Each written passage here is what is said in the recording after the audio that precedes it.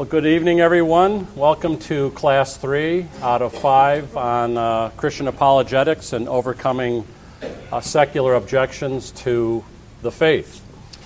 Before we launch into tonight, a couple of folks have asked about my background. And if you missed it in the bulletin where we had our ad while it was running, I'll just quickly summarize it. My undergraduate was from College of St. Thomas in St. Paul, Minnesota, in philosophy with minors in Latin and Greek. Then after undergrad, I came back to Chicago and studied at University of St. Mary Lake Seminary for 3 years and did all the coursework for a master's in theology, but decided that the priesthood wasn't the path God was calling me to. While I was there, just to keep busy, and I got an MA in philosophy from DePaul University, primarily in 18th, 19th, and 20th century philosophy. When I looked at the job board at DePaul on what a starting salary for a philosophy professor was, I really needed a career counselor at this point.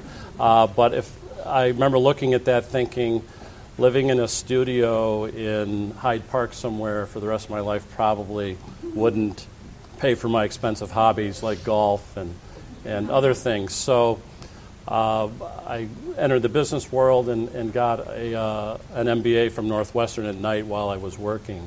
But all amidst that, I've always been very fascinated by topics in theology, philosophy, history, science. And this year's program is particularly close to my heart because I think converts in a lot of ways are the energy in the church, in the sense that if you are a cradle Catholic, we take a lot of things for granted. And I often think converts know what the stakes are a lot more than cradle Catholics. Cradle Catholics might have a historical perspective that newly minted converts don't have, but I think on balance, converts bring a sense of urgency and a perspective that the cradle Catholics do not have, and it's a healthy perspective. So these questions of belief, disbelief, and barriers to belief have always been very fascinating to me and personal in some ways. So that's the quick background. Let's recap where we've been and what we're up to tonight. You might recall in Class 1, we were addressing one of the linchpins of secularism, or modern atheism in society, which is predominating. And one of those linchpins was that all knowledge to be valid has to take the form of scientific knowledge, namely be empirical. And we used a book written by Stephen Hawking to show how that is fallacious reasoning and cannot explain the origin and being of the universe. And so that as a philosophical proposition is fallacious and invalid. And we spent a lot of time addressing that. In Class 2, we talked about, well, what is the positive evidence for God in the beginning of the universe, in physics and metaphysics? And we show that there are compelling arguments from reason, without appealing to the Bible or sacred tradition, on the fact that God exists. So we kicked out the two foundational pillars, if you will, of secularism, namely the only valid knowledge is empirical, which we saw was circular and fallacious, and that there are arguments for the existence of God from reason, which would call into question the secular project of a godless society, or a society organized without reference to God. So we saw how that is a flight of fancy of the secularists. Tonight is another common thing you will hear, and it's a different kind of topic than what we've addressed. So the first two classes were philosophical and rich in content and argument. Tonight is more historical and topical. So I'll be reading more quotations to you from history to make the argument against what most secularists will lob at you related to religion and government, religion and society. And we can't let those religious fanatics run society or have Judeo-Christian principles be positively promoted as the basis of society any longer. We can construct society in our sense of self without any appeal to the Judeo-Christian ethos or ethic, or we can organize society and governmental policy without reference to God, which is the definition of secularism. So, often you will hear in different venues or even online people lobbying the same charge against this point of view of, well, we saw what happens when we let religious people in charge in the past, so we don't want to go back there. So benign secular regimes is clearly preferable. So that's what we'll be addressing tonight. And the two linchpins of that argument they make are the Crusades and the Inquisition. So before we jump in, it's always helpful to, because you see this all the time online, or if you read articles, the comments section of articles on the web, of the vitriol and almost the fanatical hatred of all things Christian in society, and the appeals are always made to religious history. The Catholic Church in history did X, tortured these people, killed these people, on and on and on. Also embedded in all of that is a host of assumptions people make, and even friends or co-workers you might have will make these assumptions in any kind of discussion.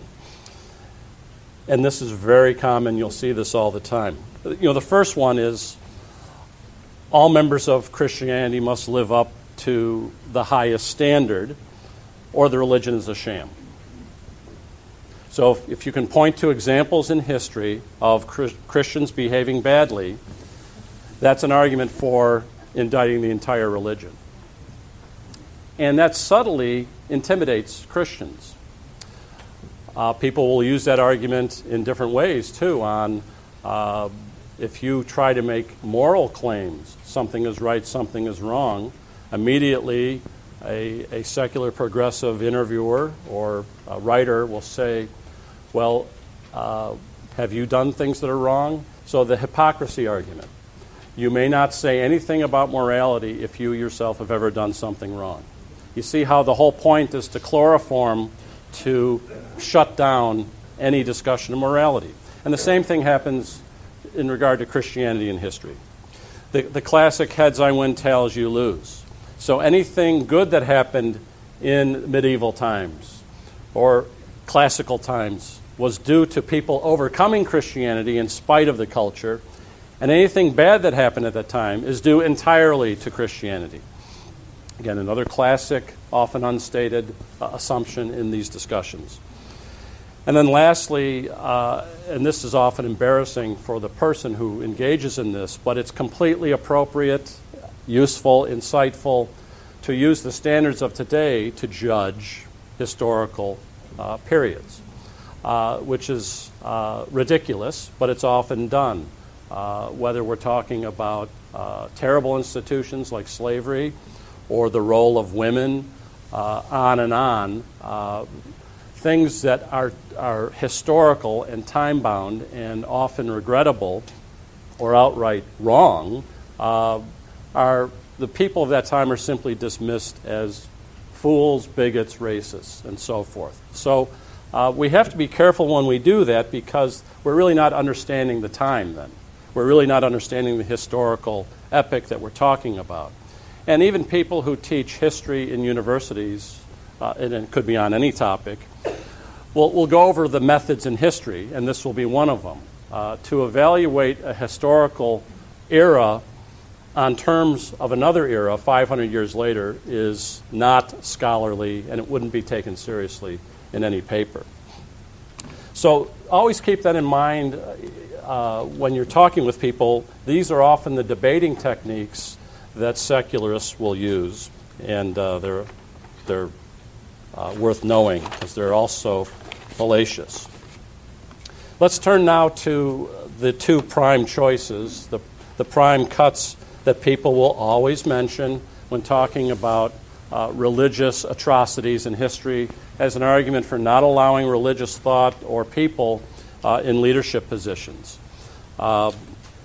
Namely, we'll hear this expression, the separation of church and state as a safeguard against religious people imposing views and torturing and killing people. There's a typo in your deck, and that should read, two prime choices of what inevitably happens when religion is allowed to control society and there's no separation of church and state, namely large-scale oppression and slaughter of innocents by religious fanatics. And then, as I mentioned earlier, and history is still taught this way, unfortunately, the Enlightenment period, which generally describes a period after the Renaissance, so say something like 1700 on to, say, 1900. The Enlightenment project in history is about the emancipation of reason from religious dogma and authority, which is how the natural sciences took off, which is, as we showed in Class 1, again, ridiculous and ahistorical and ignorant of scientists who were Christian or Catholic before the Enlightenment.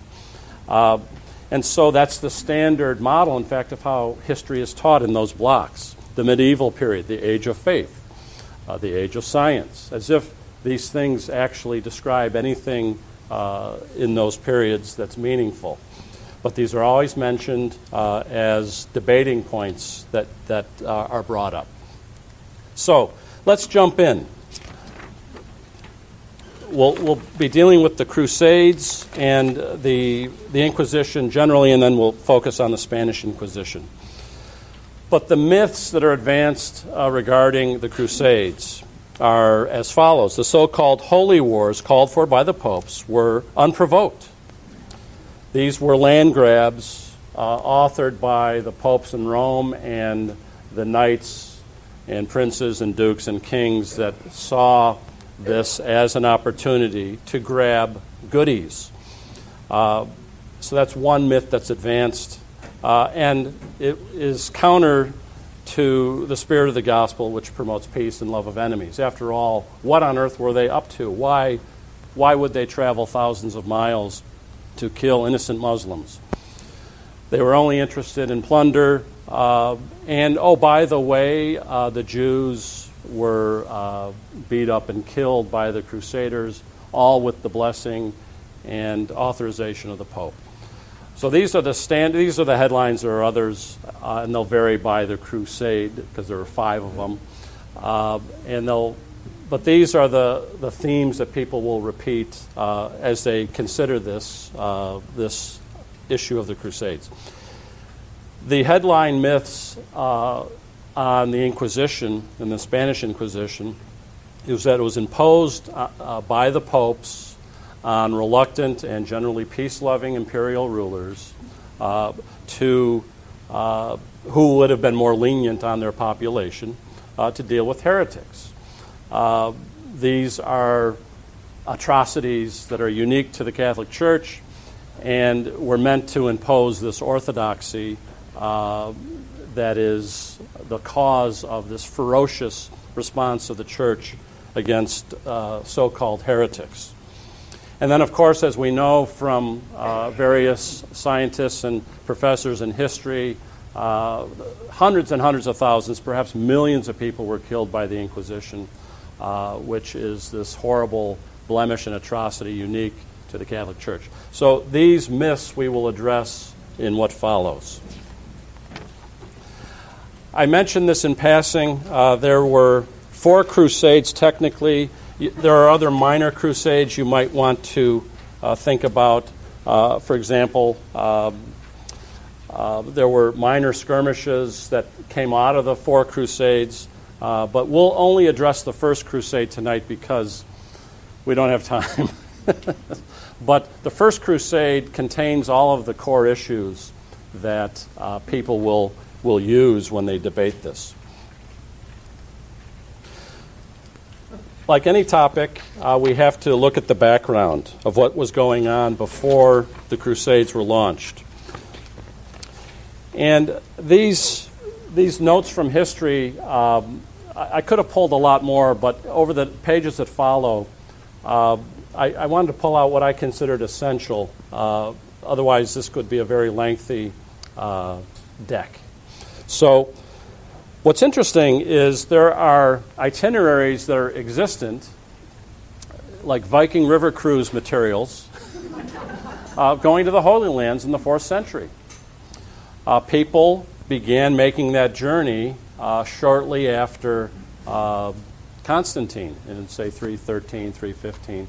People began to say, we can now travel safely to the Holy Lands as a pilgrimage. And as I note here also, St. Jerome and St. Paula founded monasteries in Bethlehem in and around 385 AD.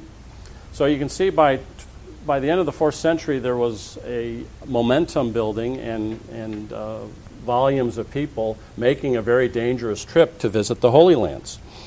Obviously, we have the rise of Islam that follows 200 years after. I give the birth and death dates that are commonly attributed to Muhammad.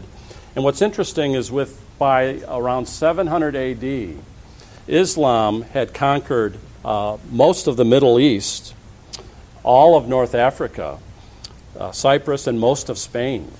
People don't realize that Islam got all the way into Spain, many parts of Spain, and in Granada. And then it goes further by the mid-8th century, so around 750 AD, in Italy, Crete, and other places. So the spread of Islam was rapid and large territorial gains. In these satellite places, though, Islam always remained a minority population, but they subjugated the general populations in those days. In the 8th century, the harassment also begins of Christian pilgrims going to the Holy Lands. And what's interesting is right around this time, you have the emergence of the family tree that leads to Charlemagne. And whether it's Pepin the Short, who was the son of Charles Martel. And just as a historical note, Charles Martel defeated the Islamic armies at Poitiers in 732 AD. Otherwise, we probably all would be speaking Arabic right now. That was probably one of the key battles in all of human history. And if Charles Martel doesn't win that battle, probably all of Europe becomes Islamic, because there was no stopping them at that point. But continuing, when Charlemagne was made king, and there's another typo here, Leo III, not Leo XIII. Leo XIII was a 19th century pope. So Leo III was the pope in the 9th century here, so you might want to make that correction too. But once Charlemagne was king of the Franks, Harun al-Rashid delivered to him the keys to the Holy Sepulchre, the banner of Jerusalem, and other relics. And as I mentioned here, this was a recognition by that Islamic leader that the king of the Franks, Charlemagne, was now the protector of the Holy Lands. And there was a sign of respect there in some ways as well. Interestingly, Charlemagne, I mentioned in passing, took a census in Jerusalem in 808 AD. So this relationship has been restored of Christian pilgrims after the victories of Islam. There was a kind of modus vivendi, a coexistence going on between Charlemagne and Islam, allowing Christian pilgrims to visit the Holy Lands again. That comes to an end. By around 1009 AD, Tariq al-Hakim, the Caliph of Egypt, this doesn't get a lot of press today, but he destroys the Holy Sepulchre, the tomb, and the surrounding monument. That was probably, today we don't have the original, as much as the gift shop there wants you to think that. It's certainly the site, so I'm not trying to cause trouble here. But it was destroyed by the Muslims in the 11th century, completely and totally. Obviously, it's still the site where Christ rose and where he's buried. But that fixture was destroyed by the Islamic armies in the 11th century. So always keep that in mind when, maybe I shouldn't go here, but if you breathe on a mosque incorrectly, we get a big uproar.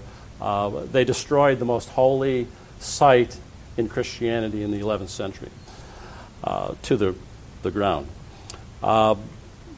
You have now this animosity that kicks in of Christian pilgrims being persecuted once again at this time, and you also have the rise of other groups in the surrounding area, what are called the Seljuk Turks, a very aggressive, warlike group in that time, and they'll play later in the story.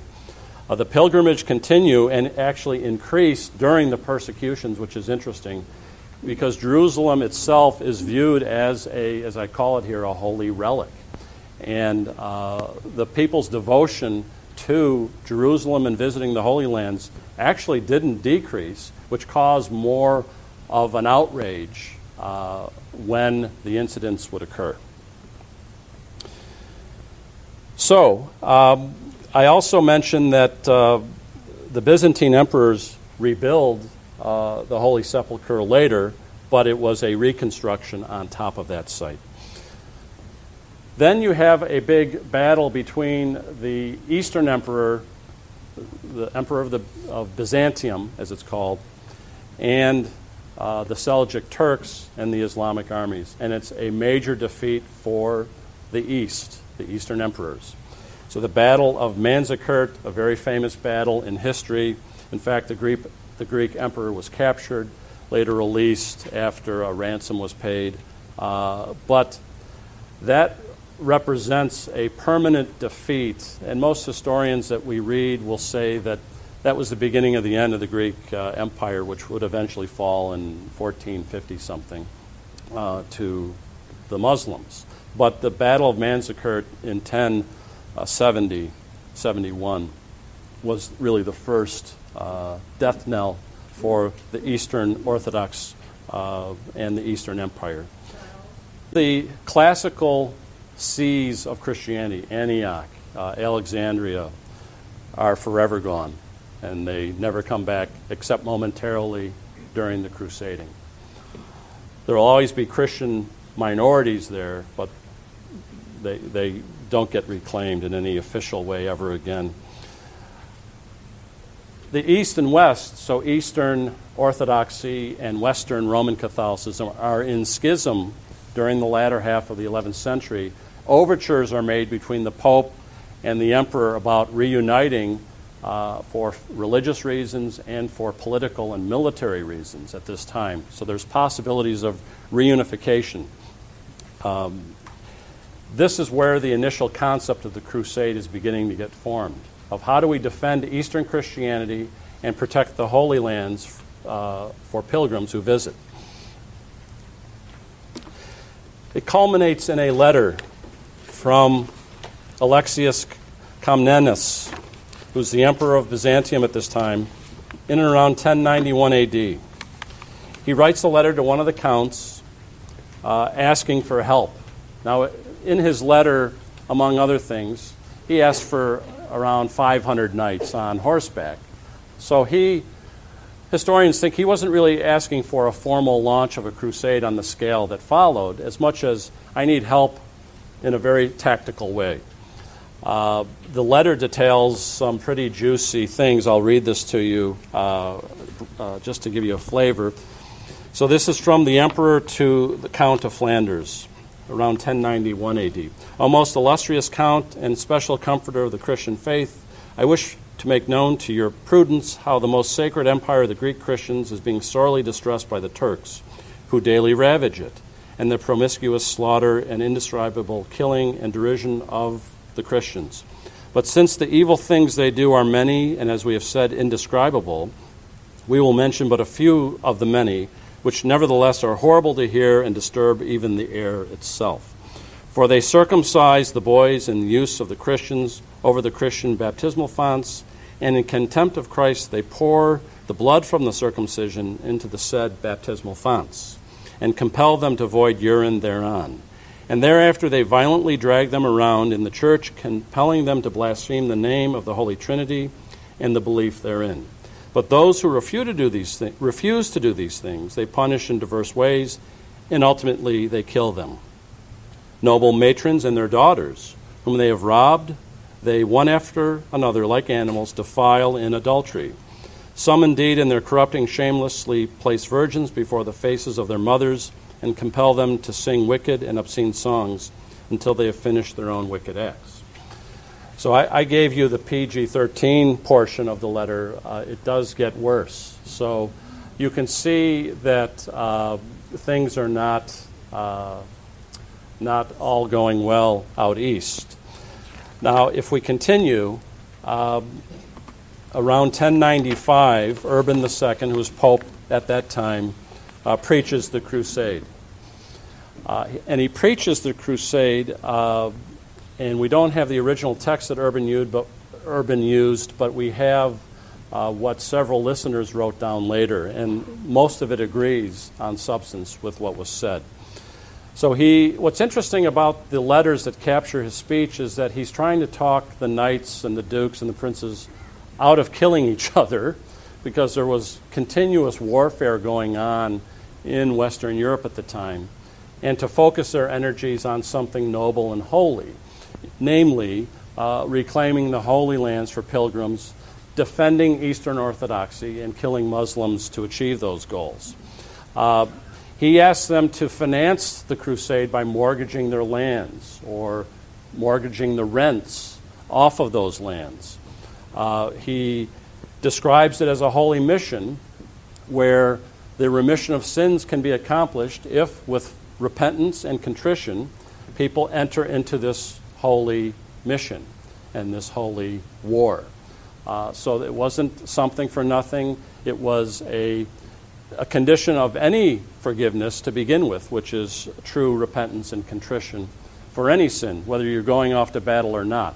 But the point that the Pope was making is that to engage in this conflict of the First Crusade was such an extraordinary and tremendous thing for someone to undertake that if they had proper contrition and repentance of their sins, this would act the way we might understand as an indulgence, if you will, on the person. So they could merit eternal life through the grace of the indulgence of this. So far, straightforward, Catholic teaching here. The response was incredible to the Pope. It was without precedent. It almost signaled a new moment of a united Christendom in Europe, albeit briefly. And because the response was so incredible, with the huge response from people, from princes and dukes down to common people, brought its own problems. This led, as I mentioned, to what I call rogue groups who did commit atrocities, who were in no way authorized by the Pope or the bishops in those locations. The Pope was authorizing princes, dukes, knights to go out on the crusades. The common people heard this and thought, that's fantastic, let's go. So if we go to the next page, and this is the First Crusade only, just to give you a summary briefly of who were the groups involved in the First Crusade. You can see the first three groups I mentioned there was a ragtag group of people. The first group was led by these spiritual masters of the time, Walter the Penniless, Peter the Hermit, who were very popular with the people as spiritual guides. And they ran off first. There were thousands and thousands of these people, and they were in a hurry. They wanted to be the first to liberate the lands, and they got slaughtered by the Turks. There were very few survivors. They didn't wait. They didn't organize. They simply went over to the Holy Lands as fast as they could. They wanted to earn what they thought they might be earning and were slaughtered. The next two groups are the ones that killed the Jews in Germany and Eastern Europe. And I give the names of the leader, Volkmar and Gottschalk. They never even made it to the Holy Lands because after the first group went through, the Hungarian knights at the time didn't exactly appreciate thousands and thousands of people rampaging through their country. So after these groups marauded the lands as they went east, the Hungarian knights stopped them by killing them. And so this raises the questions of, well, the Crusaders killed the Jews, which these groups did, but it was never condoned or authorized by the Pope or the bishop. And in fact, the bishops in the Rhine area where this occurred hid Jewish people from these crusading hordes. So when people make these blanket statements, it's kind of they're reading the top line of the cereal box. They're really not understanding what happened, in fact. Finally, the group of princes who organized themselves, had proper supplies and munitions, and charted out their paths properly, did make it, the 5 I list there, and eventually did liberate the Holy Lands in Jerusalem Falls in August of 1098 to the Crusaders. These 5 will squabble once they get there. They will squabble over different kingdoms and different parts they want carved out for themselves. No question about that. But they eventually do make it and get there and liberate the Holy Lands, and the pilgrimages resume. So what can we observe about the Crusades as a historical event or as evidence that Christians with power and weapons do crazy things? The first thing I would mention is that this crusade meets the definition of just war theory. It is a defensive war to protect people from being killed by a foreign invader. In any war, there are abuses. Just war theory doesn't justify abuses or atrocities. But the point of this is that this crusade, and I'm talking about the First Crusade in particular, can be defended using just war theory principles.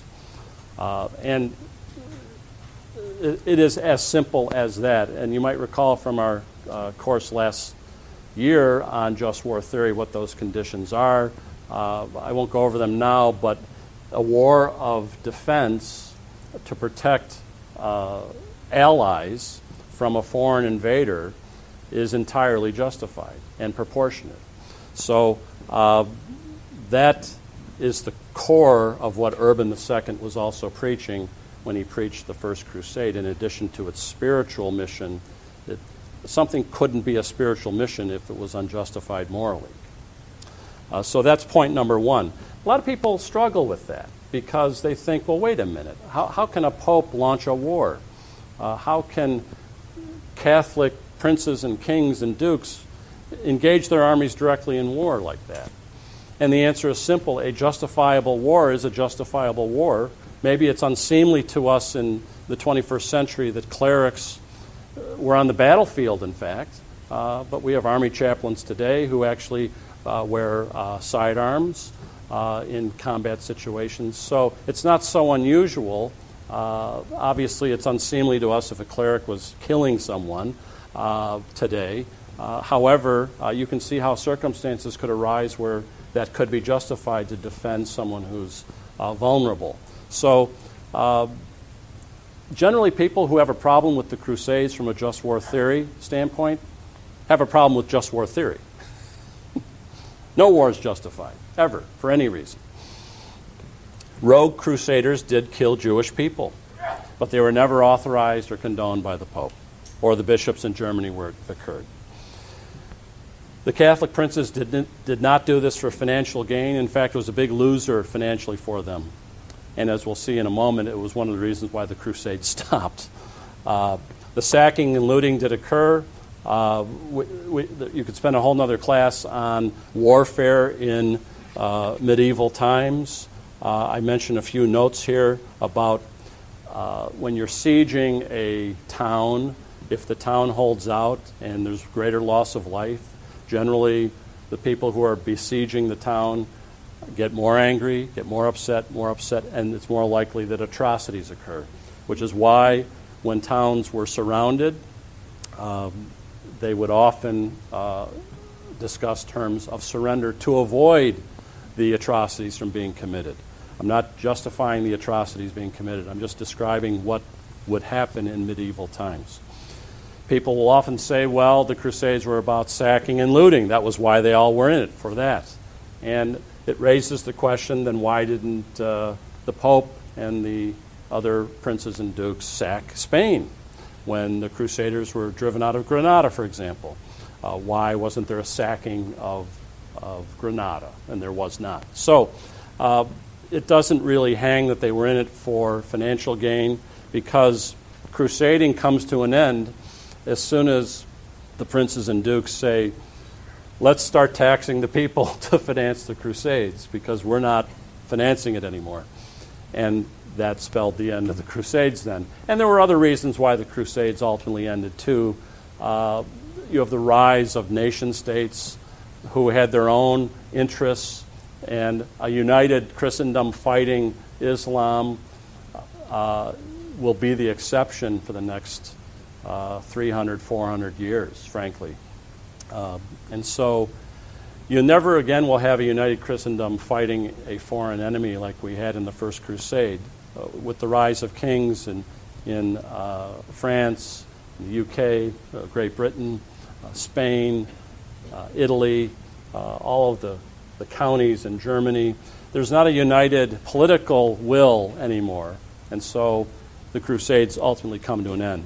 As a historical note, the last holdout of the Crusader states was taken back by the Muslims in 1291. So that's a quick flyby of the First Crusade, and much of the logic could be extended to the other Crusades as well, with some exceptions that of certain atrocities. But do people have any comments or questions on what I've covered so far?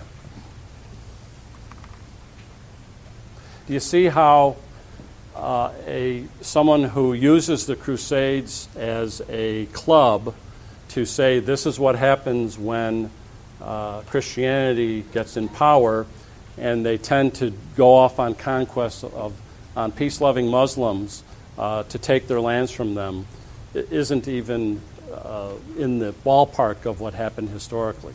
Yes, question. So the question is, what was the Muslim track record of when they took over territories, how they treated the people? And interestingly, they would do a couple things. They were for coexistence, but you had to pay a head tax. You could not practice your religion in public. Things like that. You weren't necessarily imprisoned unless you fought them. So there was you could consider on some level a humane treatment of the captives of these lands by Islamic leaders, which is how they could grow so quickly. And so they kept a military garrison in these countries to keep everyone in line. Taxes were paid if you were not Muslim, but the practice of your religion had to be very much in secret. The question was, is the treatment of the Christian pilgrims by the Muslims something part of the code, unique to them in some way? And we have to be careful now when we look at this. Christian warriors have done similar things in battles as well to conquered populations. So we just have to be careful that we don't think that this is unique to Islam, because it is not. Why don't we keep going, because we have a lot to cover tonight. So let's move to the Inquisition, another fun topic. But again, to understand the Inquisition, we need to know some background. And what I mean is the culture in pre-Reformation Europe. And this is hard for us to imagine, but it was certainly operative. So the first one I mentioned is that religious belief is something objective, a gift from God, and it's outside the realm of what I call private judgment, private statements, where today we have the reverse. We think religion is completely subjective and individualized. So imagine a culture where everyone thought religious belief was actually something objective. And as I mentioned, private judgment of an individual was inferior to the shared tradition of communities over centuries. The wisdom of centuries makes private judgment insignificant. The Catholic Church at this time is the institution by which the faith is handed on authentically. There is no other mainline Christianity. Catholicism is the only Christian religion. There are obviously different rites, Armenian rites, etc. Coptic, Syriac, there are different rites, but Catholicism is the only Christian religion of any note at the time. As a result, if that's the dominant Christian religion and the only Christian religion, then public order that imperial rulers are concerned about is wrapped up with that.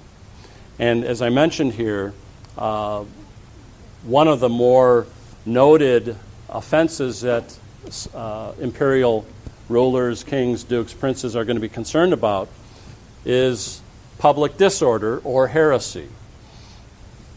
And many rulers describe themselves, whether it's in their coat of arms or their heraldry, as the defenders of the faith. And you might even remember Henry VIII was described by the Pope before Henry went off to marry 8 women as the defender of the faith. This other one I mentioned, it's not really mentioned very often, but it's something that I think is true.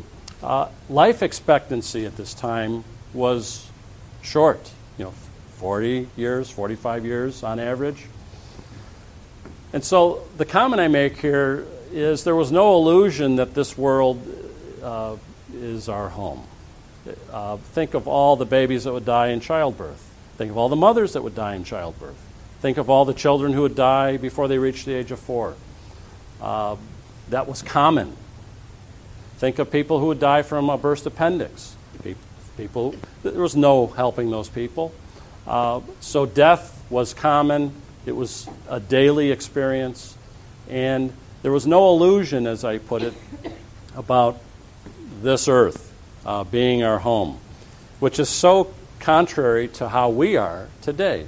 And it does infect preaching, I find, whether we're talking, certainly not Catholic priests, father excluded, but if you listen to the preaching today, it's often about just worldly concerns, which, of course, Christianity is about worldly concerns because it's about our union with God now, today.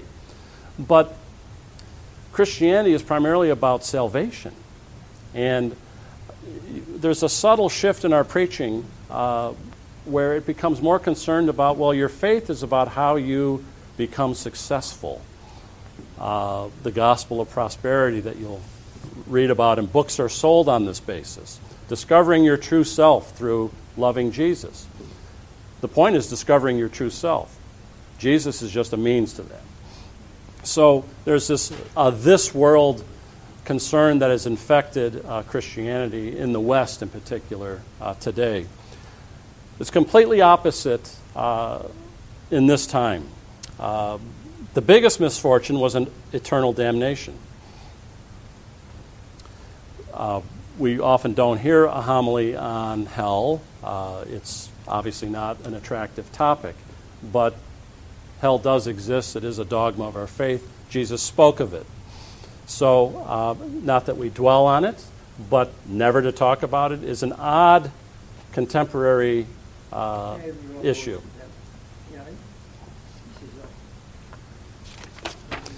So let's continue.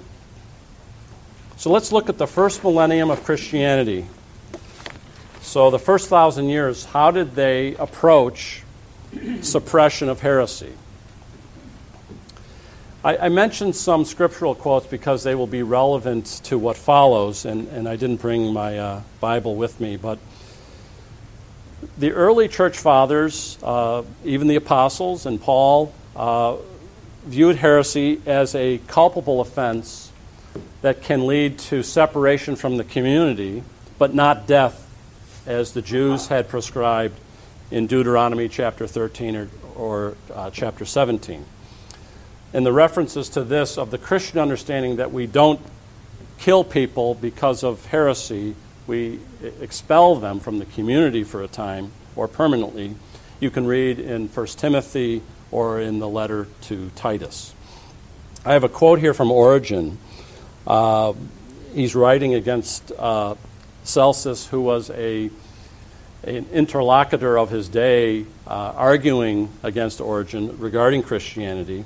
And Origen indicated that though the Mosaic law commanded stoning, Christians now follow the law of Christ and are no longer at liberty to kill their enemies, burn or stone the violators of the Christian law. So Origen, a central figure of the Fathers of the Church, is again giving words to the policy of early Christianity that expulsion, not death, is the penalty for heresy. St. Cyprian of Carthage, who was surrounded by schismatics during his career as bishop, I quote as, "Religion being now spiritual, its sanctions take on the same character, and excommunication replaces death of the body." Lactantius, who was the counselor to Constantine, wrote in 308 AD, "Religion being a matter of the will, it cannot be forced on anyone. In this matter it is better to employ words than blows. Of what use is cruelty? What has the rack to do with piety? Surely there is no connection between truth and violence, between justice and cruelty. It is true that nothing is so important as religion, and one must defend it at any cost. It is true it must be protected, but by dying for it, not by killing others, by long suffering, not by violence, by faith, not by crime. If you attempt to defend religion with bloodshed and torture, what you do is not defense, but desecration and insult. For nothing is so intrinsically a matter of free will as religion." Isn't that interesting? That was written in 308 AD and reflects the sentiment at the time of early Christianity. If we continue, and again I'm just taking snapshots of this time, you see something interesting happen, and I'll try to accelerate my comments a little bit. With the rise of the Arian heresy, and Arius was someone who thought that Jesus was a highly favored son of God, maybe a prophet, but not divine. And he began to use and manipulate the Eastern emperors to persecute Orthodox Christians. It's really one of the first times we have in history of a religious figure invoking the state to persecute and remove, any way you can, don't tell me the details, his enemies. And one of his enemies was Athanasius, and who was actually kicked out of his diocese 4 times by the Arians and hid in the mountains until the emperor would flip over and there'd be one sympathetic to orthodoxy, and he'd come back and get rid of the Arians. But there was a time in the 4th century where the majority of the bishops in the world were Arian heretical bishops because they used imperial power to suppress their enemies. So you have this phase where the state begins to persecute people they deem as heretical. This gathers momentum, and by the 5th century and into the 6th, you have imperial rulers also persecuting heretics to the point of taking property and executing them.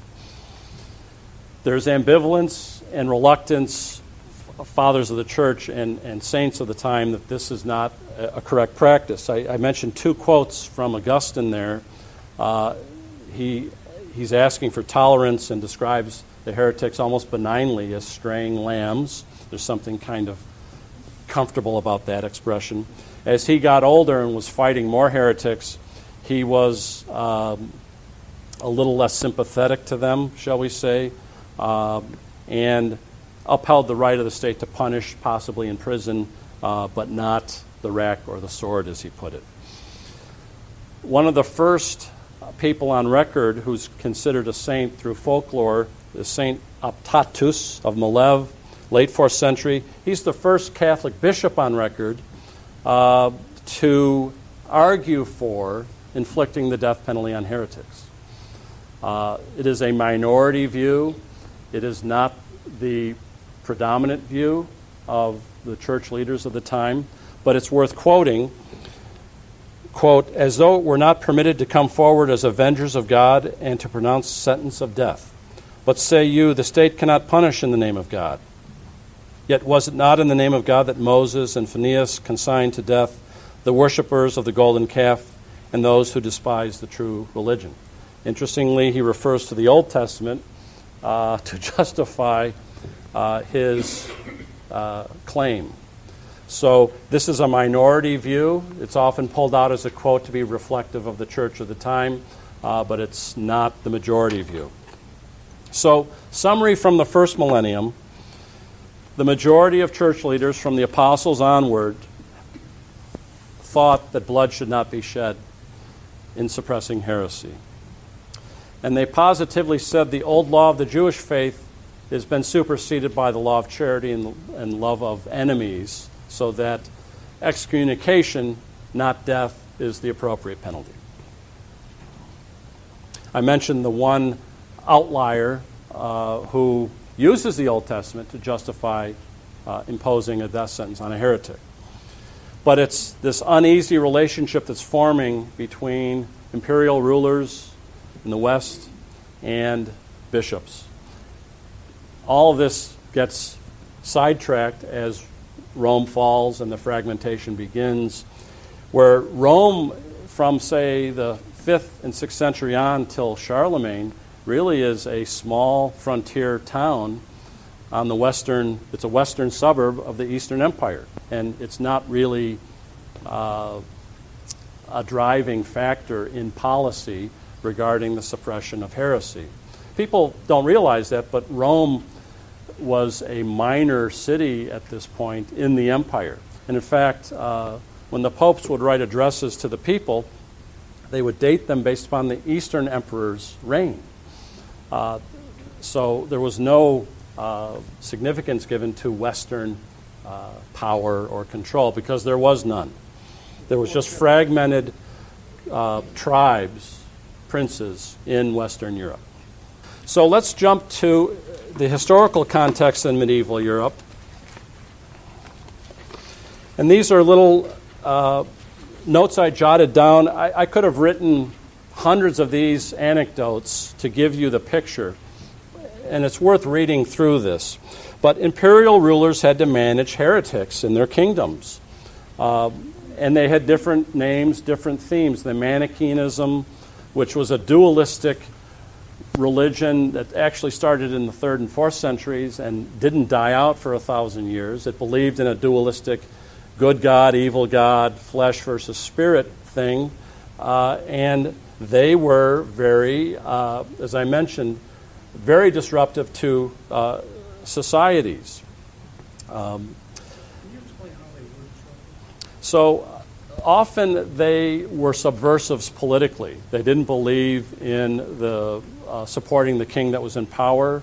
They often had different views of the sacraments, namely the sacraments aren't signs of grace.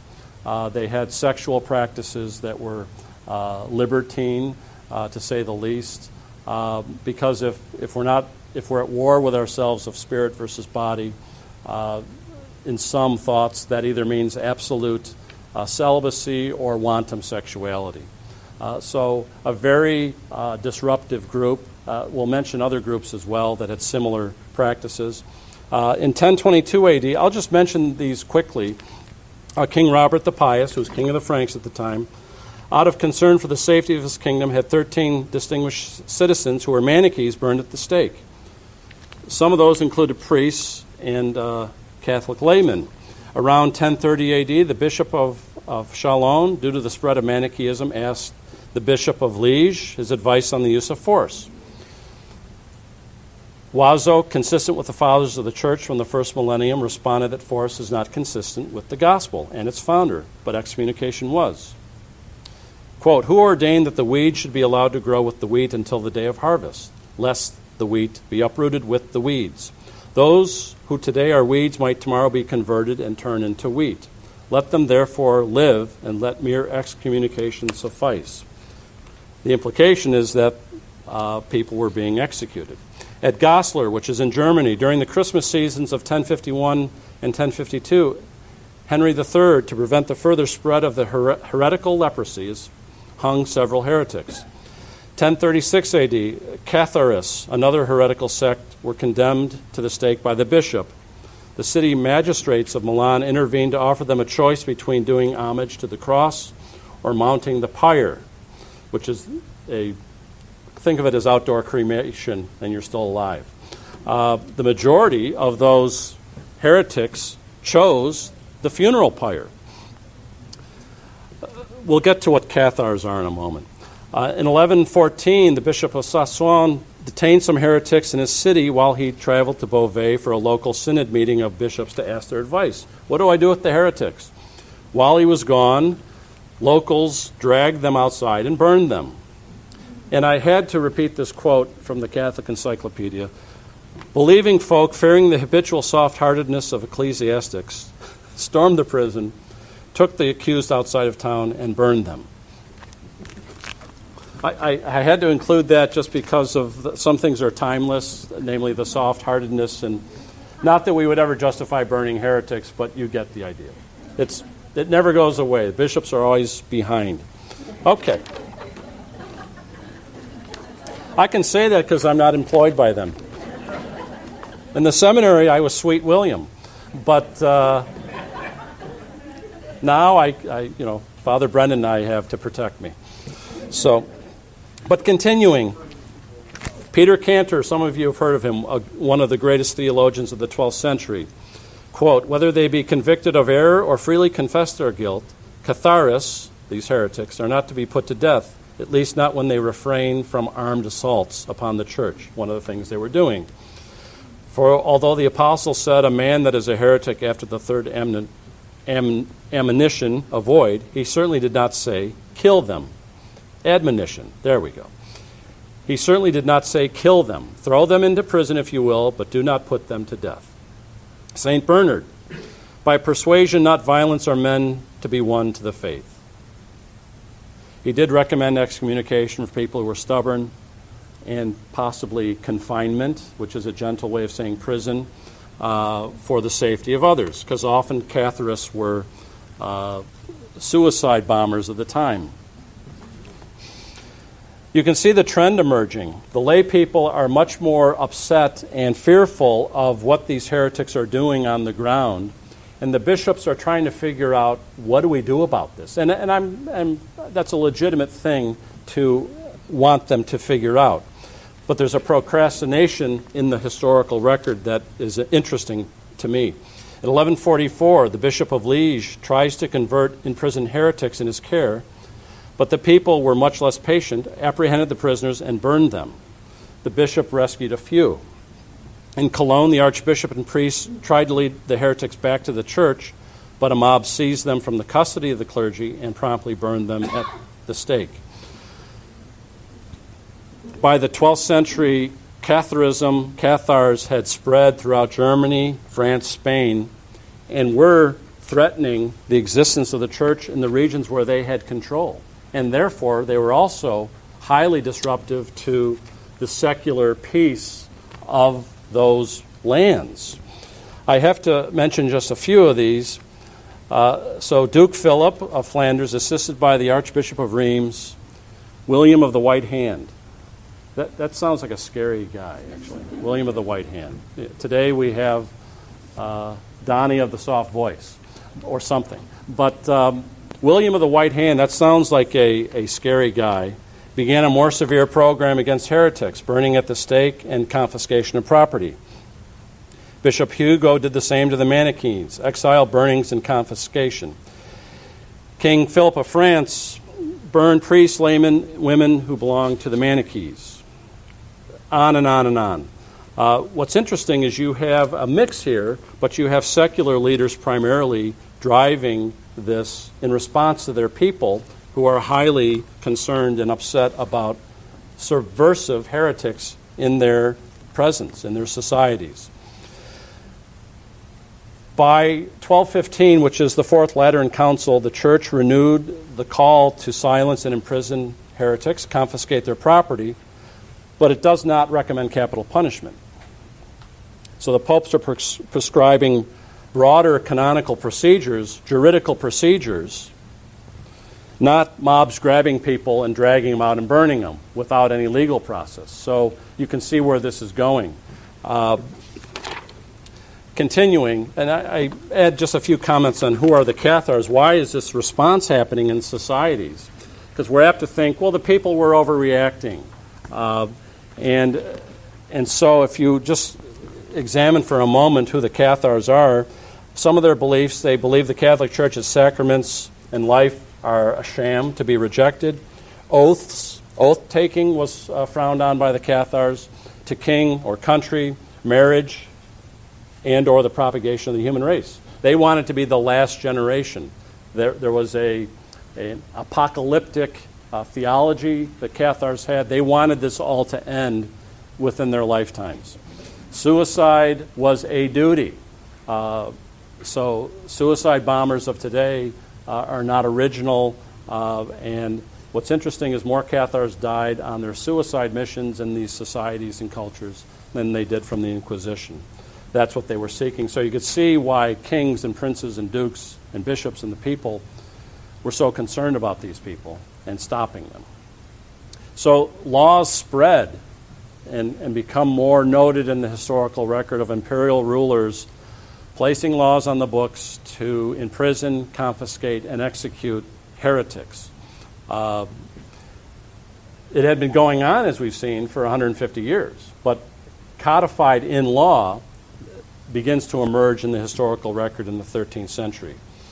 This then is when these laws start being incorporated into what I'll call inquisitional procedure.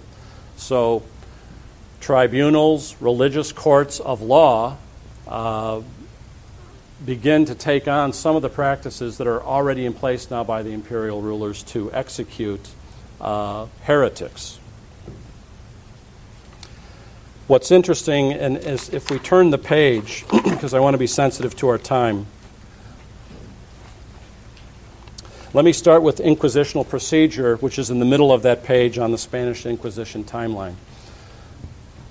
And this procedure was a humane step away from what the imperial procedure was, which was no trial, no witnesses called, let the mobs have their way. There was a period of grace, 30 to 40 days, for facts to be confirmed and give the accused a chance to clarify their situation and be reconciled. Imprisonment would only result if the accused remained obstinate in heresy or the charge had been proven. Examination of the accused could only take place in the presence of two priests who functioned to restrain arbitrary acts of violence, which we've seen was common. Witnesses were sworn, and severe punishments, including death, were applied for false testimony against the accused, something that had never been done before. Torture was applied, but at a much lower rate than purely civic matters that didn't even involve heresy. And capital punishment was used. This procedure was common to all of Europe. It also was common in the Spanish Inquisition, which I'm just doing a quick time check. I don't have time to cover all of this, but I'll go right to the headline, which is at the bottom. The total figure of people executed for heresy in the Spanish Inquisition from 1480 to 1800, when it was finally extinguished, was, let's call it, 5,000 people. And what's interesting, and it's in your bibliography, the book by Henry Kamen, he had access to archives in certain dioceses that hadn't been opened ever before, where he was able to count up all of the dioceses of Toledo, of Castile, of Aragon, all these different places in Spain, Seville, Valencia. He got access to archives that hadn't been examined before by authors who write on the Inquisition. And he was shocked because he was ready to write a book on the Inquisition talking about the brutality of the Catholic Church.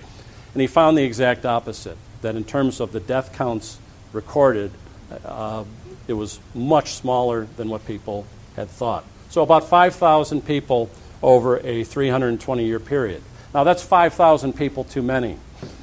So I'm not debating that. Of course, that was shameful and regrettable and wrong. I'm not defending it.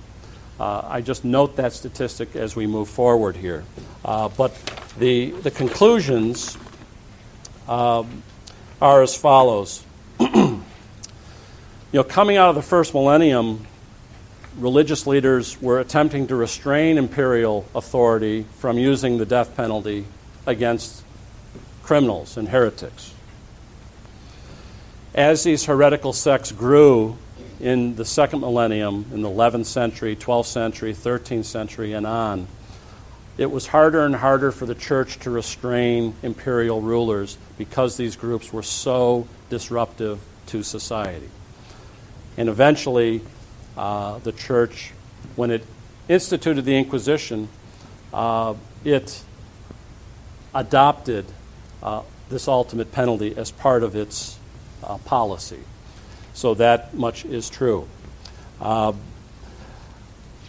Historians give reasons for this, and there was a real fear on the part of church leaders of this ongoing encroachment and expansion of imperial rule into the life of the church.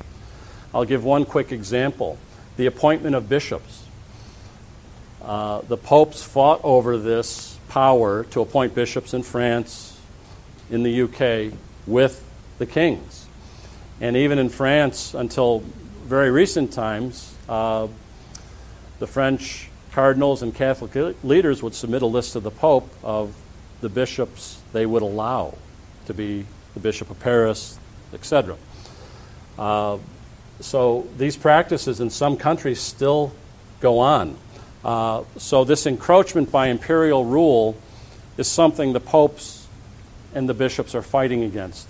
And to allow the imperial leaders to kill heretics without any procedures and determining what's orthodoxy, what isn't, that's a dangerous precedent to defer to secular rulers. So the church had to get involved, and it got involved in this way. There are other things I would mention, but the other headline I would mention at the bottom here is that this should trouble us regardless of the historical period, whether we're talking about the Inquisition in its legitimate forms or when it did execute heretics. But we are in the area of discipline, not dogma. So the spirit-guided nature of the church is not compromised by the bad behavior in these disciplinary matters. So always keep that in mind, that we're not in the realm of dogma.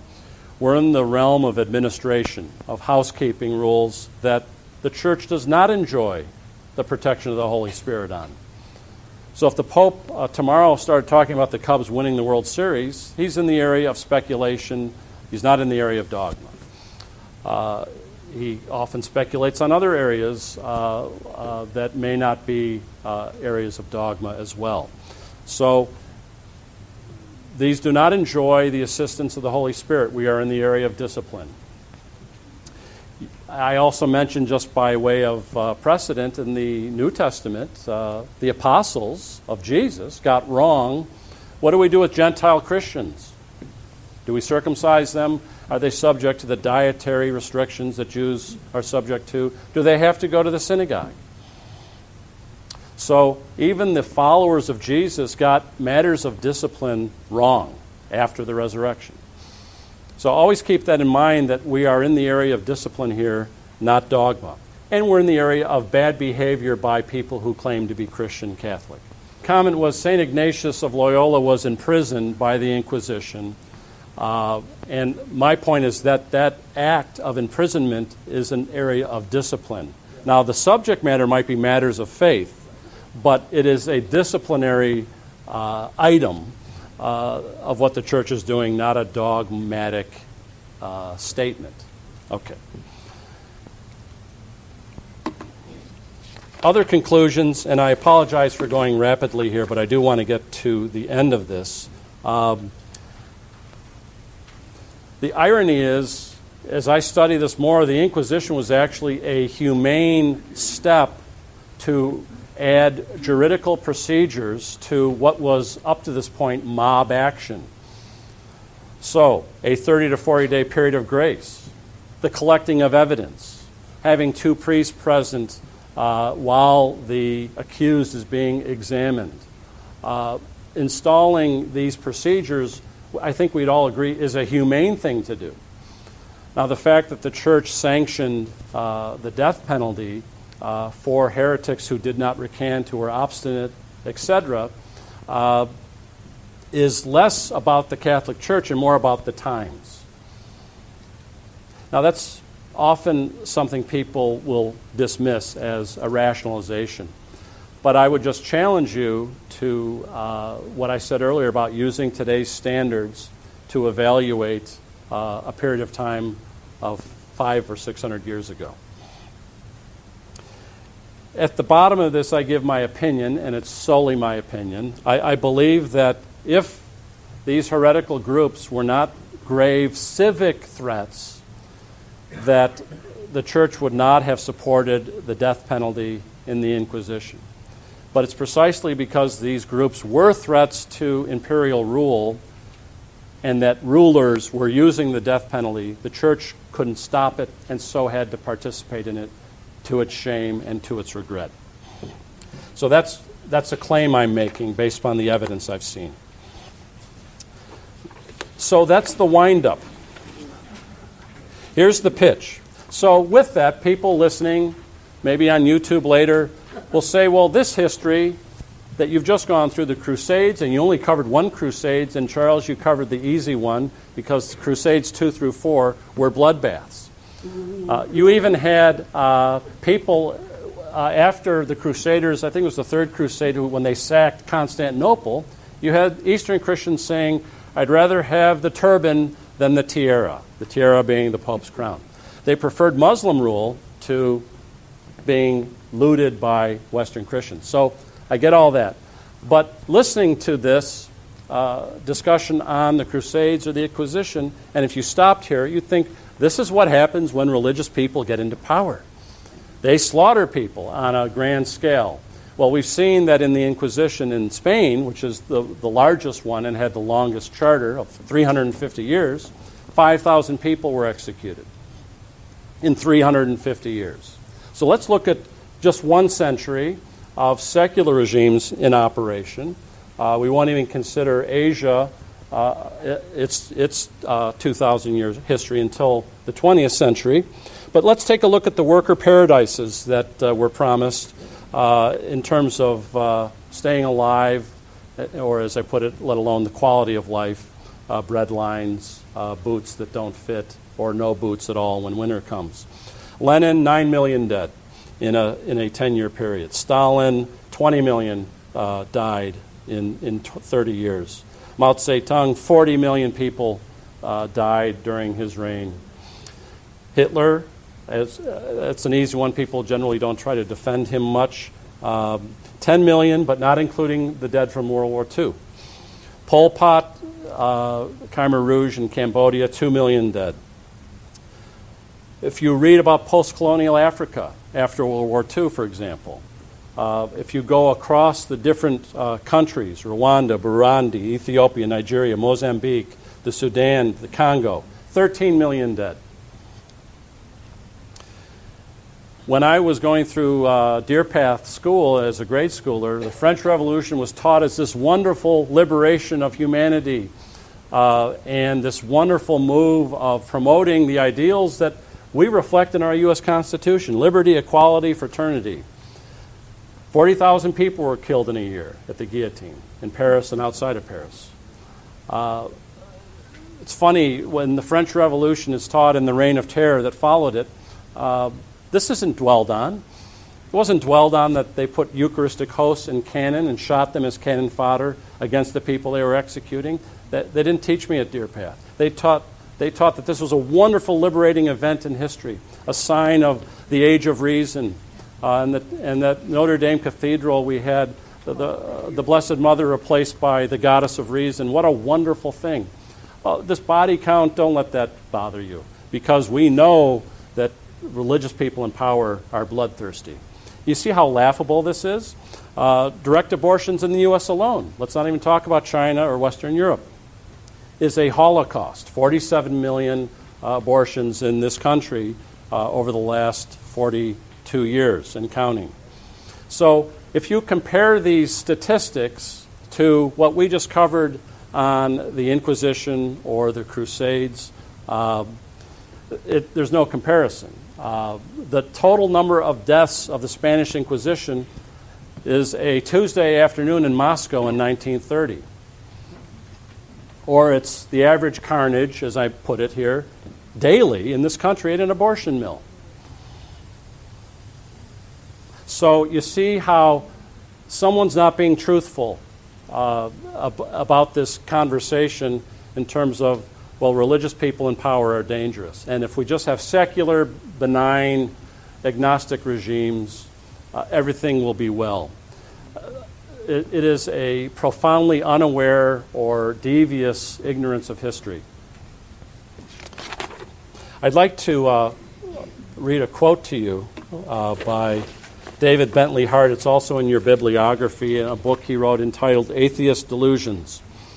Quote, "Part of the enthralling promise of the Age of Reason was at least at first the prospect of a genuinely rational ethics, not bound to the local or tribal customs of this people or that, not limited to the moral precepts of any particular creed, but available to all reasoning minds regardless of culture, and when recognized, immediately compelling to the rational will. Was there ever a more desperate fantasy than this? We live now in the wake of the most monstrously violent century in human history, during which the secular order, freed from the authority of religion, showed itself willing to kill on an unprecedented scale and with an ease of conscience worse than merely depraved. If ever an age deserved to be thought an age of darkness, it surely is ours." And continuing, "It is at the very least no longer possible to believe, in naive Enlightenment fashion, that moral truth is something upon which all reasonable persons can agree, or that it is something that in being grasped exercises an irresistible appeal upon the will. Nor is it possible any longer to deceive ourselves that humanity, free from religious authority, must inevitably advance toward higher expressions of life rather than retreat into pettiness or cruelty or barbarism.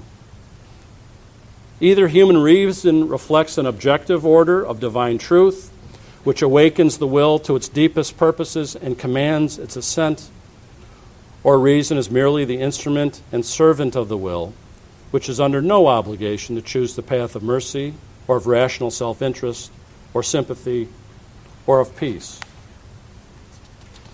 So you have a very biting statement from David Bentley Hart that we should grow up and recognize that secular regimes and societies left to themselves, if the 20th century is any evidence, we could look at other centuries too, is evidence that there is no such thing as a benign secular regime in practice. It sounds nice conceptually, but in practice it's monstrous. So, conclusions, and then we can open up for questions and wrap up. Corrupt people in power kill innocent people. That's a fact of history. It just so happens statistically, and I could have mounted more evidence and more data, but corrupt secular people in power kill at about a 20,000 to 1 rate versus corrupt church people in power.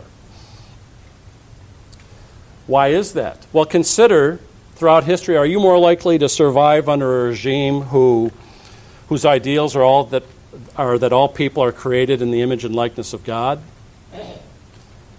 Or that measures your worth as a citizen to some outside standard or functional performance, like, being over the age of 9 months from conception, or race, or class, or your religion, or your IQ? If you were a mentally ill person in Germany in the 1920s, you didn't have good prospects. And a lot of what happened in the Holocaust to the Jewish people happened on a smaller scale to mental patients in German hospitals in the 20s and 30s, which is where the euthanasia movement came from, which is also where Margaret Sanger got her ideas, who's the founder of Planned Parenthood. How about a society that can justify directly intended violence against moral innocence? Or one that does not respect freedom of religion and rational inquiry, consistent with the dignity of the person who is man and woman equally?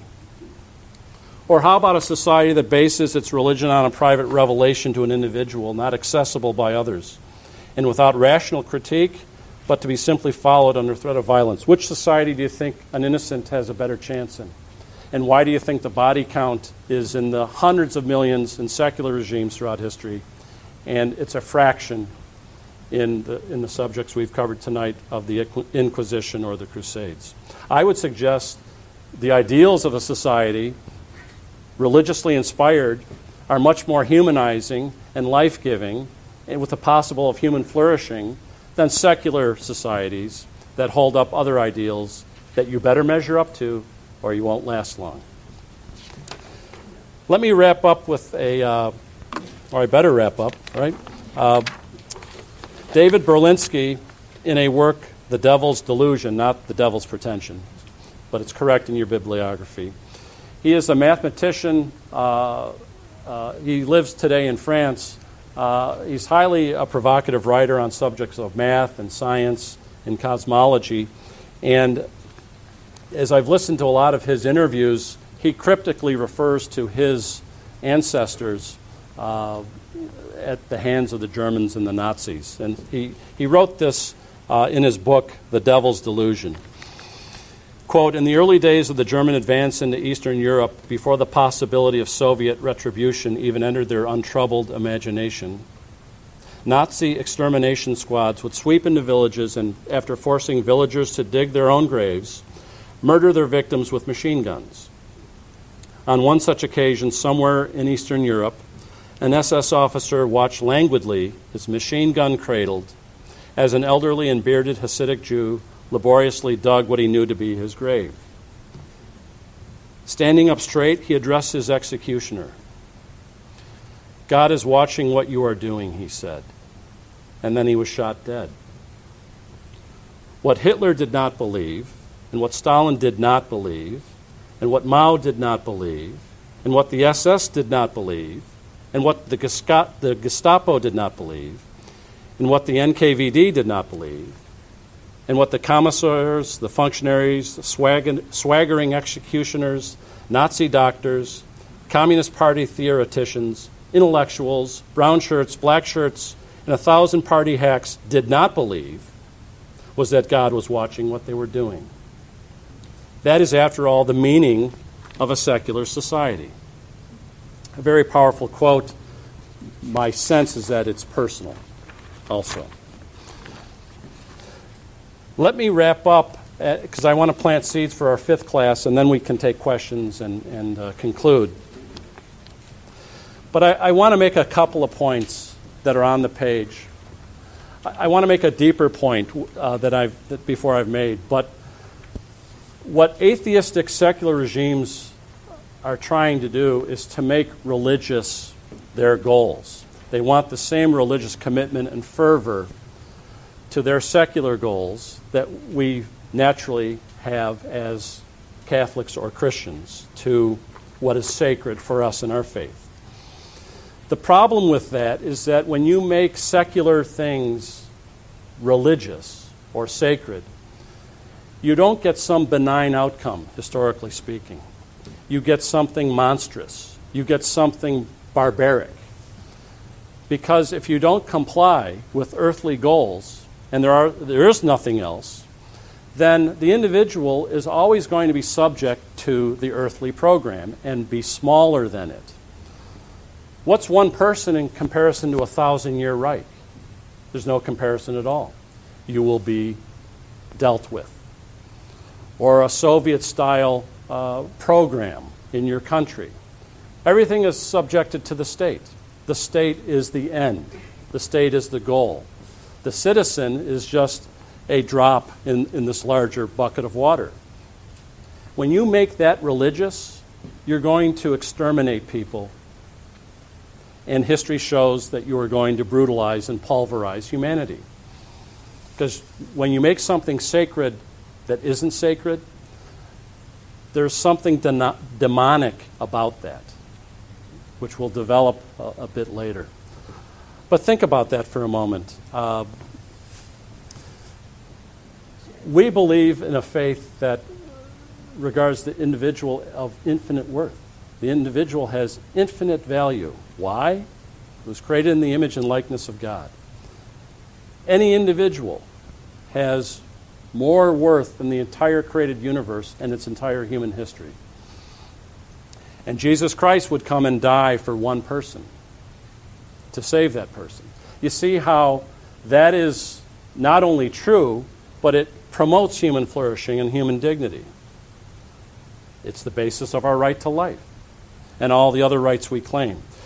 When global secularists deny those foundations and hold up other goals that are horizontal and secular and godless, everything is going to be subject to that goal because there is nothing else to live for.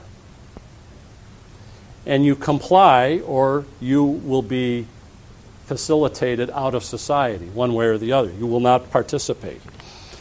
So I'm planting seeds for our last class when we talk about relativism, which is the new atheism in our culture and in the West, and what it means and what we can do about it. The good news, as I mentioned here, is that we are naturally religious. We naturally seek the fullness of truth, life, and love. When counterfeits are offered by secular regimes, we get the disastrous outcomes that I've chronicled for you.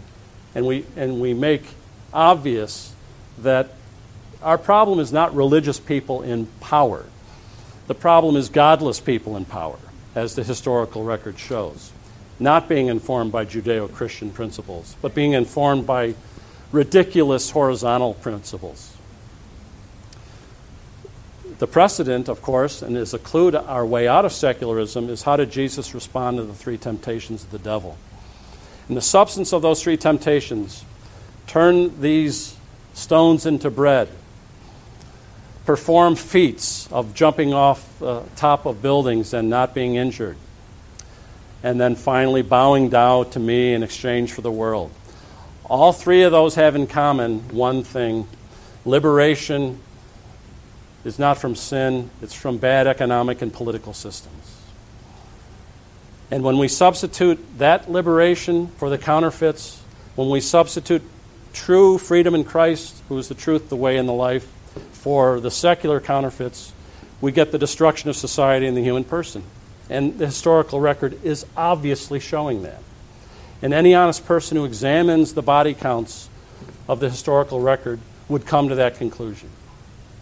So with that, that will set up Class 5. Are there any questions, though, before we wrap up? What happened to Class 4? Class 4 I'll talk about in 2 seconds, but I just want to finish up Class 3. Okay, so coming attractions, Class 4 is about how to read the Bible, how to understand the Bible, because believe it or not, the Bible and the fact that there are about 41,000 Christian denominations in the world is a source of confusion for the person who is secular and maybe examining Christianity for the first time. And he's wondering, how should I even approach the Bible? How should I even understand these 41,000 different Christian denominations? That, believe it or not, is a barrier to people coming to belief. So in Class 4, next week, we'll examine what is the Bible, how to read it, how to even understand the Bible as a text. And it will point to clues to removing that, far from being a barrier, as a source of revelation of God to the world. So that will be Class 4. And then Class 5 will wrap up on this theme of the dictatorship of relativism and true Christian liberation. Thanks again tonight for coming.